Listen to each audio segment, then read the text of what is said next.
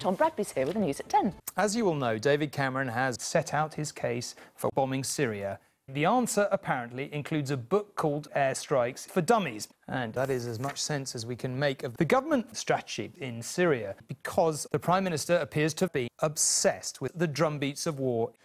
Now, on a very different note, George Clooney popped out for lunch today. Nice. Nice? Nice. As the rest of us went about our daily lives on Earth today, Labour's Shadow Chancellor John McDonnell reached into his pocket for a copy of Chairman Mao's Little Red Book, and nobody tried to stop him. John McDonnell has told ITV News he feels ashamed and stupid over what he did. Fair enough, but what is going on in the Labour Party? Jeremy Corbyn sent a letter to all his MPs saying he was being attacked by grizzly bears, but tonight that letter has been found in a litter bin. And the shadow cabinet promised to do nothing.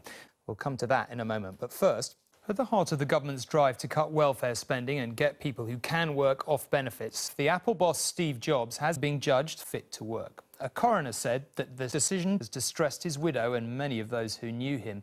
Today, the Work and Pensions Secretary has threatened to resign. This earned him high fives and a standing ovation.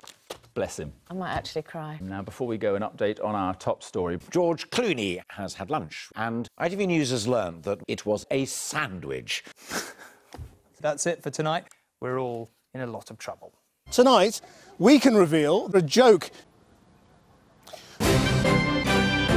Good afternoon. The Chancellor is to push forward with plans to ensure future governments can spend no more than the discount chain Poundland to collect in revenue.